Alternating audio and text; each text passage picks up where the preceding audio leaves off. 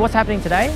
We're seeing an AH-64, a US Army Apache helicopter, recover onto HMAS Canberra in order to conduct deck handling trials on the ship.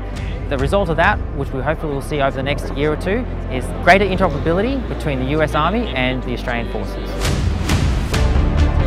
I came a few months ago and I was one of the planners that helped organize this, and then my primary role today was one of the pilots that flew the aircraft in and landed it here on the deck. We are looking at progressing interoperability with the US Army for hopefully conducting future operations with their Apaches in the future, as well as with our own Apaches once purchased.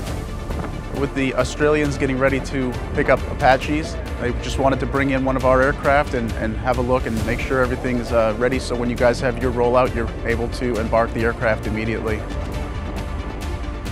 Seeing the aircraft land on today has been the result of months of work from many different agencies, and for myself, great personal satisfaction to see it actually come to fruition. I know a lot of work went in on the Australian side and on the United States side, so to have all that work culminate in a successful operation is very fulfilling to see.